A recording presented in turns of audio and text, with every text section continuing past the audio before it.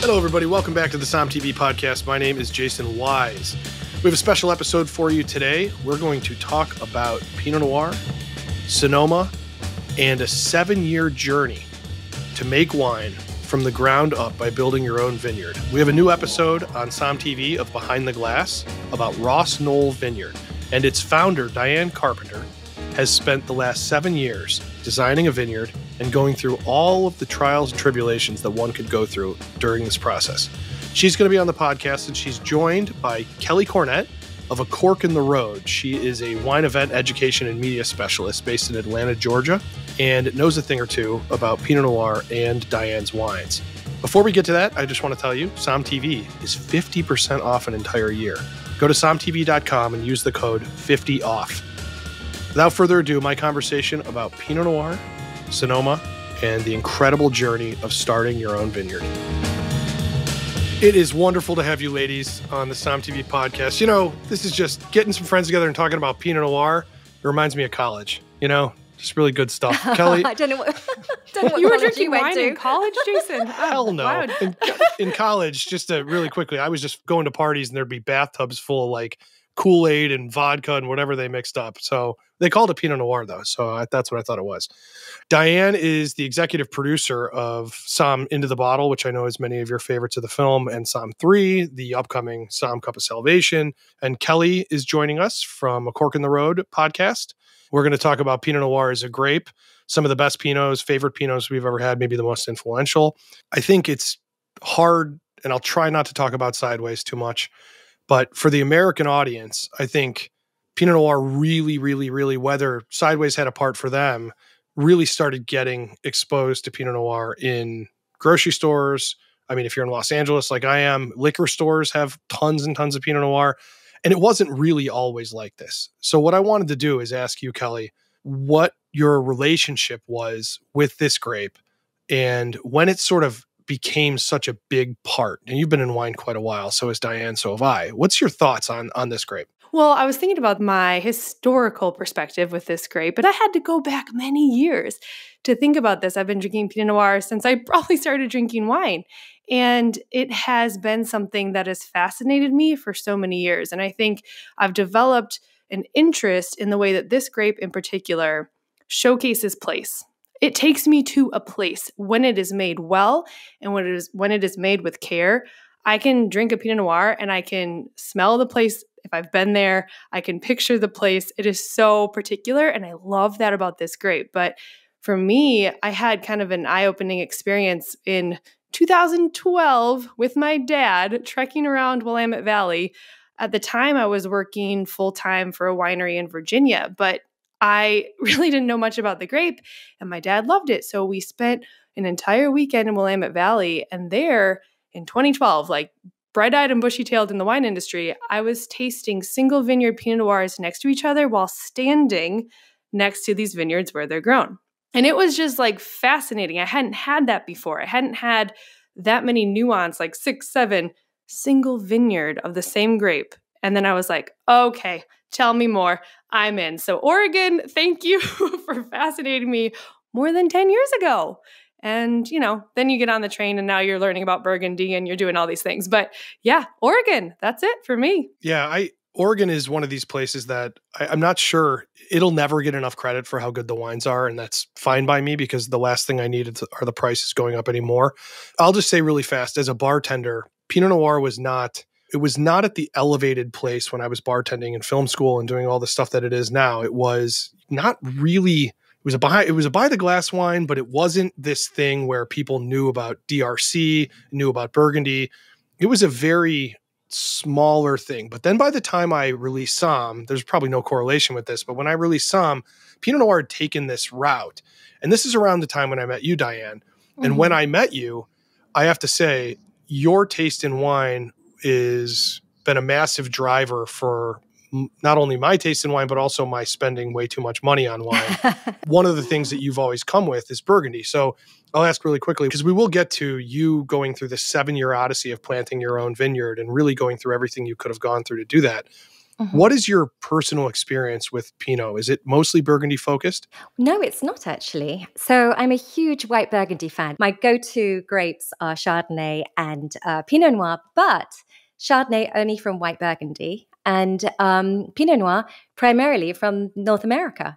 There was a gateway to Pinot Noir, and that was the Cabernet Sauvignon for me.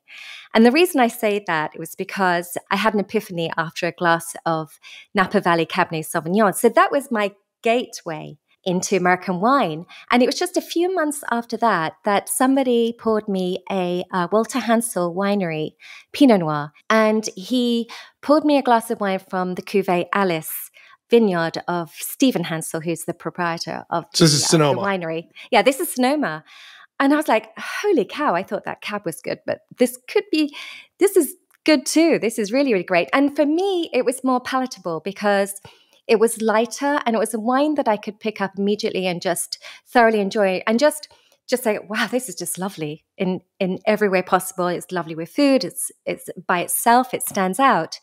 And I always have a saying that a bottle of Cabernet Sauvignon is for 3 people and Pinot Noir is for 1 or 2 because I've got quite often 1 in my house because sometimes to me it's such an enjoyable, easy drinking wine that I feel that I don't have to delve too deep into because it's just enjoyable right off the bat. With a cab, I'm like, okay, how much cabs in this? How much Merlot's in this? I'm always kind of pulling it apart, trying to figure it out, how much oak.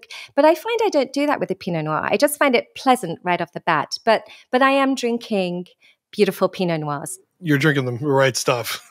The thing about Pinot, where you were saying it represents place, I would say Pinot Noir represents everything.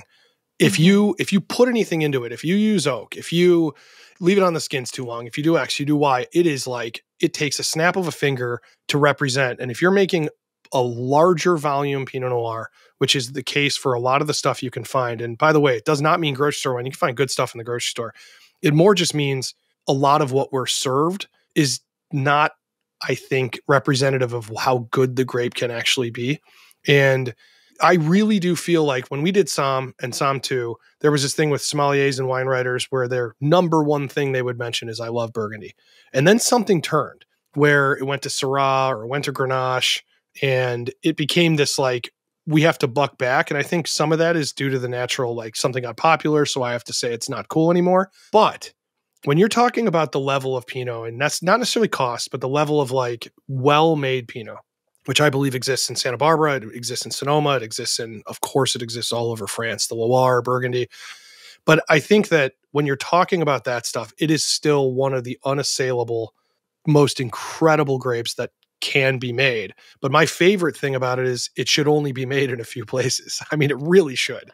Well, you just made kind of a huge point there, Jason, because it's made almost everywhere because people know the grape. It's so familiar and it's something that people feel comfortable ordering off a menu. They feel comfortable giving it to their friends, pulling off a shelf. If you don't know producer, you know the grape. So it's made everywhere for lots of different reasons. But you just kind of pointed to something of when it's done well, it stands above the rest and it does represent everything from a place, from a region, from a producer. So it can range tremendously within even price brackets. So you just made kind of that like, yes, they're making it because it sells. Oh, 100%. And I think every grape has gone through this. You know, Chardonnay's gone through it. Chardonnay's still battling this, where people still think they don't like Chardonnay, and then they don't know Chablis is from that grape. They don't know Champagne's made from that grape. Pinot Noir, I think if you exclude the Champagne element of Pinot Noir, I really do believe that there are certain places and then there are not. And that is my personal opinion. I truly believe that Pinot Noir is probably the most pampered grape on the market. It needs nurturing. It needs love. It needs so much care. It's like this very delicate flower, right? And you need to pay it a lot of attention. Jason, you touched on something. I think what makes a wine great is great winemaking. And with great winemaking comes good people, passionate people, knowledgeable people, who put their time and energy into producing a product. And Pinot Noir is one of those. So when somebody has put 100% into winemaking into Pinot Noir, it is spectacular. And it's a grape, in my opinion, where you cannot cut corners because it's noticeable if you cut corners. Yeah. But, it all depends on how it's made. Well, why don't we talk about some of our most impactful bottles we've had from a Pinot standpoint? Kelly, I'll start with you, then I'll go, and then it'll do to Diane. But I think cost is always a factor in this, and I'll try to not swing hard. But what do you got, Kelly? Oh, okay. So I had a really hard time narrowing down on my Pinot Noir memories. And when it comes to specific bottles, it was like going back in the archives. Like I was scrolling back in photos. I was looking back at texts to my family, because I usually send them pictures of things I enjoy. I was going that deep because I feel like I've had a lot of really good Pinot Noirs in my life. Of course, when I had to narrow it down, I'm going to go with something more recent. So that's what came to me the most. And I will say that my most recent trip to Sonoma County, I finally made the drive up to Anderson Valley. I drank a lot of the wines up there, but I had never been to the place. We made the trip we were staying in Sebastopol, and we drove up to Anderson Valley for the day, which you absolutely can do. It's definitely a trek. Your ears will pop. You go over the mountains and all the things, but then you come into Anderson Valley, and all of a sudden, the wines make sense. It's cool. There's big pine trees. There's like eagles flying.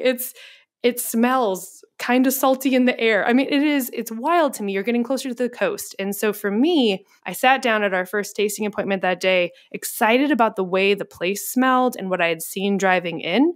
And we sat down at a place called Lichen Estate. And it is in Anderson Valley. And it tasted like I expected and hoped and wanted it all to taste. And that to me is when I have a really wonderful Pinot Noir memory, is when I can see the place and smell it and it all makes sense. And that happened to me at Lichen with their Pinot Noir. It was pretty magical for Wine Geek moment. It was one of those full sense experiences. That's pretty great. That's amazing. It's really, I will say, it's hard to separate experience from wine because you don't drink wine in a vacuum. And the problem we'll get to mine. Did you have another bottle, or is that that's the one? No, not the one. That's just the most recent one because I have a hard time remembering. I think if I'm going to kind of understanding the capacity of Pinot Noir and its depth, I could probably go into total archives of, I've been so lucky enough to go to Burgundy a couple times. And we've actually gone with the Chevalier de Tastavan dinners in the heart of Beaune, and I've had so many amazing wines. But the problem with recalling particular bottles from those dinners is that they are not labeled with producer. So I could not tell you who produced those wines, but I can tell you that the dinners that I've had and Chateau de Clos-Vougeot, those wines, I think can we just say all of them? Does that just count? Yeah. But whoever makes wine for those dinners, I salute you. Those Pinot Noirs have been outstanding and shown me the possibility that Pinot can be. Well, the problem I have with this question is, I have 16 years of filming, and we did a huge, in Somm 3, we did essentially a Judgment of Paris type thing on Pinot Noirs. Jancis Robinson opened up I think it was a 62 Amoros. I mean, this like legendary, might have been the last bottle in the world type of situation. And so, there's blind tasting sessions with Latache. There's all these different things where I've, of course, had these wines. But into the bottle, the experience we had at Domaine de Romanée-Conti, and you can watch that, is pretty tremendous. And the reason I want to call that bottle out is that was Aubert de Valenne's least favorite vintage he had ever made. And it wasn't, he didn't pour Latache, he didn't pour DRC, he poured Echezot, not Grand Echezot. And it was a vintage where, he doesn't say this on camera, but it's famous for millions of ladybugs getting into the fermenters in this vintage. And it's called the ladybug vintage. They don't like that. But this bottle, he was going to open up something. He's like, I'll open up this, or this. These are like $10,000 bottles of wine. And I said, I'm not really interested in that because all you're going to say is, well, this is good. And he said, so what do you want? And I said, well, I'd like you to open up something that was your most challenging. And he opened up that bottle. And I will tell you, this bottle was so magnificent.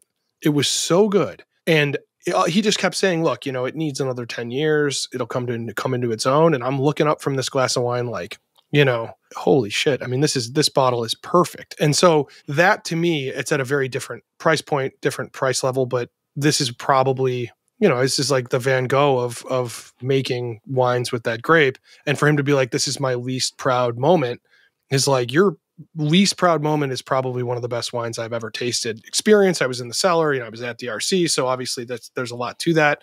But that particular bottle of wine, which you can see in the movie, is magnificent. But it goes to show that price, is a big thing. And of course, we're talking about one of the great estates. I also had this very interesting experience at a wine bar about 5 or 6 years ago.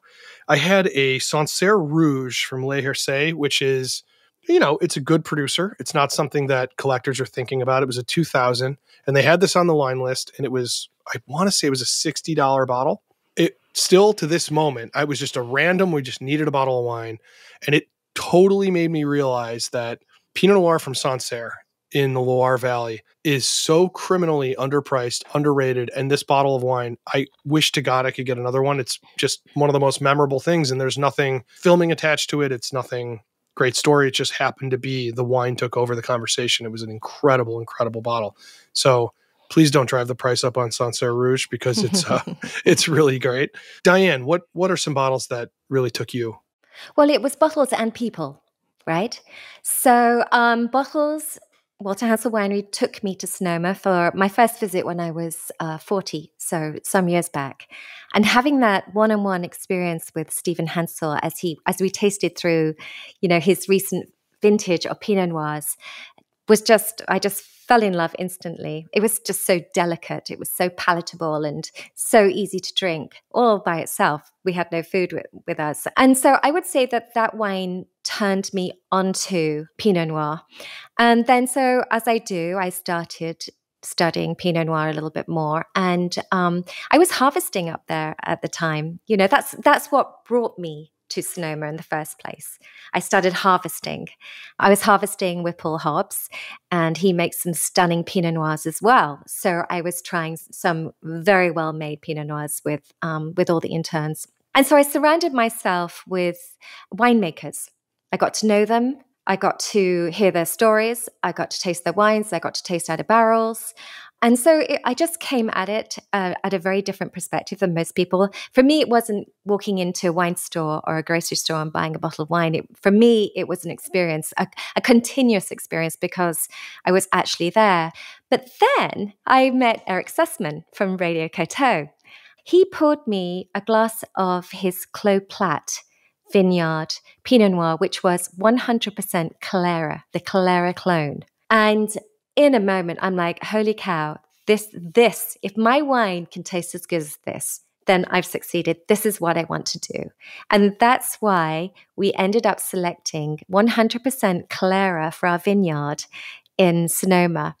And as time went on, I was poured a Mount Eden clone, Pinot Noir, and that was my second love. And I knew that was the second clone. I knew that at that point, there were really only 2 clones I wanted to work with. Diane, a lover of cloning. I love this. I love it. I love single clones. I love what they represent, what they bring to a wine.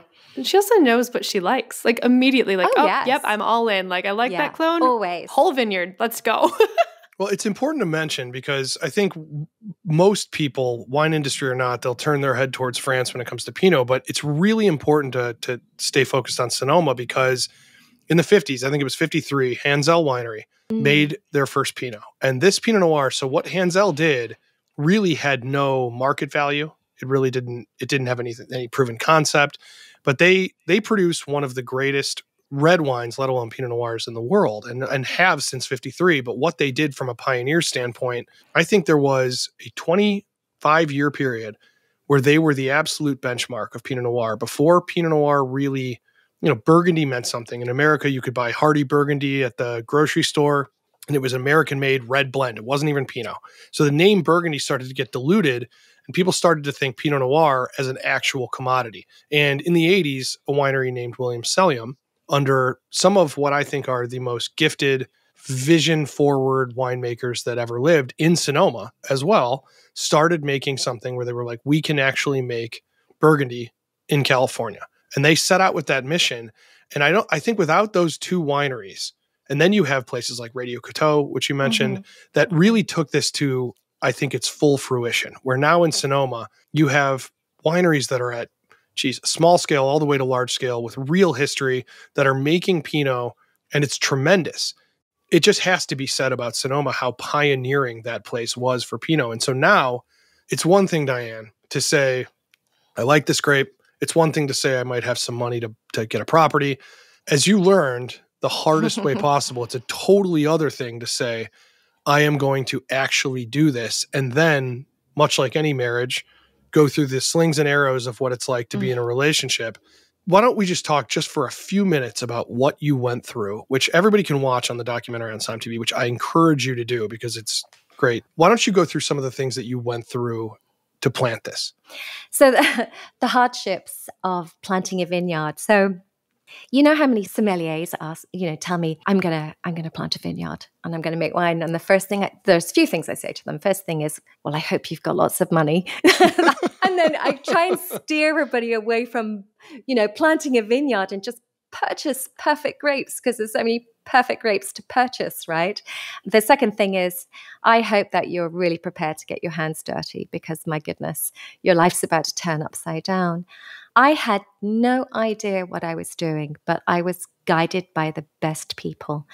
And I got the best people just from word of mouth, from one person to another. We purchased the land, so we did have the land.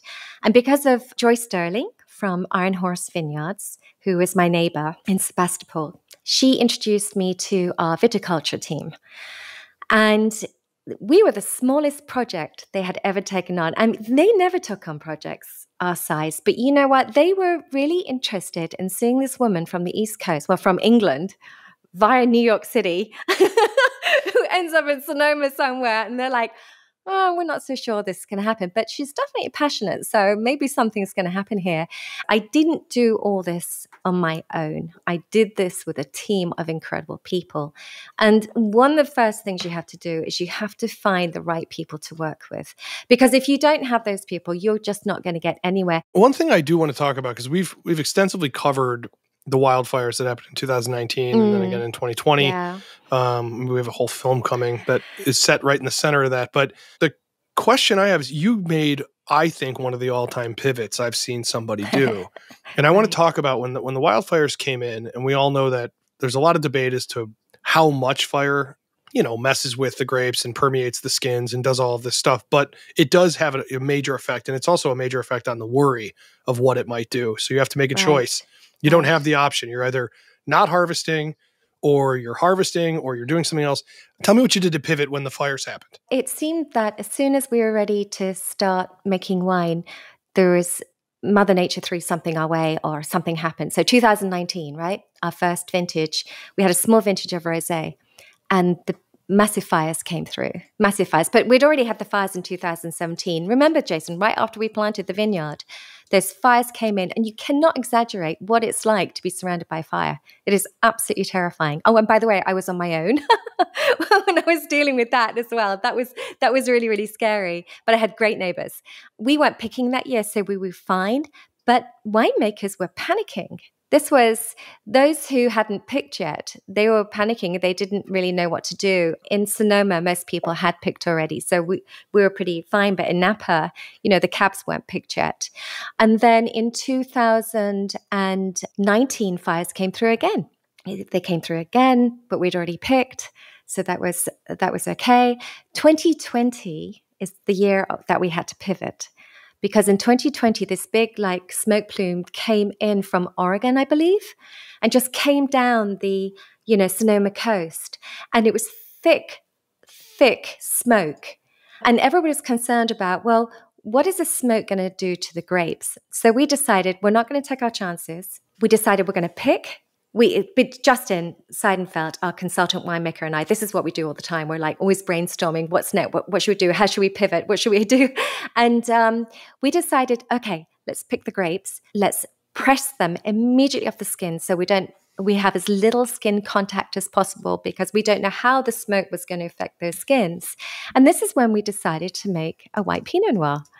So we pressed the grapes ever so slightly, so just the pulp inside, the clear pulp comes out. So the wine is pretty clear. You're always going to get a little bit of color. This is how we started making white Pinot Noir. We made it because of the smoke. White Pinot Noir is a funny thing. Prior to you doing this, I have had it one or two other times, but it was a novelty. You kind of had to launch your brand on something that you never expected to make, right? I mean, you were not like, I'm going to buy this land, I'm going to make white Pinot Noir. No. It's freaking delicious. But my question to you is, what was the reception? What did people say? People were curious. I've never heard a negative comment about it, ever. I mean, that's a beautiful thing because people are just curious. White Pinot Noir, it's a novelty. I've never had that before. And I'm like, well, neither have I really. But I did have white Pinot Noir prior to this, and that was Grace Evanstadt's Domaine Serenne's white Pinot Noir. 2022 is so far my favorite vintage, I have to say. We put a teeny bit of color in it. You know, you hold it up to the light, it looks completely white, but it's kind of like a Blanc de Noir champagne, right? There's a teeny bit of color to it. That's what you'll see looking at our white Pinot Noir. You have to look really close, but you will find it. It might be one of the strangest wines in the world if you were to blind taste somebody and they were all cellar temp. It would be, I think if you had a blindfold on, it would be impossible. Honestly, it would absolutely fool me. And that's one of the things that is fascinating about that wine is that if it's room temperature and if I close my eyes, I don't know, my mind goes in a lot of different... Where are you going to go? Yeah, where do you go with that? It's intriguing. Kelly, why don't you describe what this wine actually tastes like? Because it is very fascinating. And I should say now you make your traditional Pinots and you have several different types and styles and they're excellent. And this is something that I want to get to where people can get this wine because they should. It is incredibly important. We feature some of the greatest wineries in the world on SOM TV, but it's incredibly important to show what it takes to build a vineyard from just the land. The ground up. Mm-hmm. Yeah. And what you accomplished is so incredible, but it's also, these are the vineyards that become those important magisterial vineyards of tomorrow are these ones like you're doing right now. Kelly, what does the Pinot Noir, the white Pinot Noir taste like? Oh, I love that you asked me that right after Diane goes, it's really hard to describe. Kelly, take it away. Well, you know, you're a taster. You know what you're doing. I do taste. There's a richer mouthfeel to it. The structure is what really pulled me in. When I blind taste, I think a lot of times I come to a final conclusion based on the structure of the wines, of where it is or the winemaking choices, and the richer mouthfeel, the roundness on the palate, but there was still this backbone of acidity, and it really brought the lift in this white wine. So I knew it wasn't, I started doing all of the deletions in my mind, like this isn't Viognier, it's not Chardonnay, it's not Sauvignon Blanc. Like I was going through that process, but it made me think. And how exciting as a wine geek to be sitting on the back deck at happy hour and be thinking that excitedly about a wine. So I watched my husband taste it. He's like, this is really good. Like I could totally eat lots of different foods with this. And I was like, that's awesome because he's very good in the chef side of stuff. So I thought, okay, yes, a chef, a restaurant scene, this would be awesome. It has baked apple. It has pears. There's almost like a chamomile tea thing that happens. But also this vintage, the one that we shared in Atlanta, has this vanilla lemon meringue finish and even like a red apple skin. Like I was tasting it earlier this week and I was thinking there is a little bit of that, whether it's a little Jedi mind trick, I don't know, because it's a red grape, but there's a little bit of red component to it.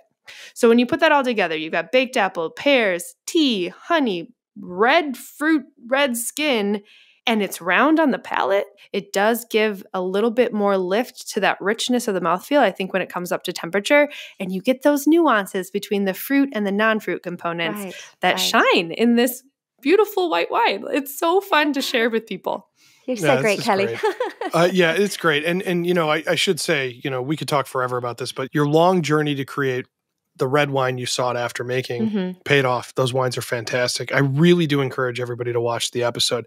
Diane, where can people get your wine? Because if you're listening, you should. They don't have a lot of it, so you should probably jump on it. We don't have a lot of it, especially the white Pinot Noir. If you go to my website, rossignolvineyard.com or dianecarpenter.org, you look under wines. We've just put some wines up there, but we are going to be doing offerings occasionally. So if you join the mailing list, you will get to participate in those offerings. And we're actually going to be doing $100 magnums coming up. There's absolutely no question. I will be buying those. That's a great idea. I want to reiterate that everybody should watch the doc and go to rossignolvineyard.com to definitely pick up these wines before they're gone. I want to thank you both for being on. I appreciate it. And I hope everybody checks out your episode, Diane. Thank you. Thanks, Jason. Thanks, Kelly. Thank you. Cheers. Thank you, everybody, for listening. I want to remind all of you that you can get Som TV for 50% off right now if you use the code 50OFF at somtv.com. You can watch Diane's episode of Behind the Glass on Ross Knoll Vineyard there right now, and it's really a tremendous, beautiful story. So I recommend you watch that now. Don't forget our oyster film, The Oyster Farmer, a brand new Som TV original, so you can watch that now. And don't forget to pick up a bottle of Diane's wine. It is a labor of love and truly a great stuff. Everybody be safe. Cheers.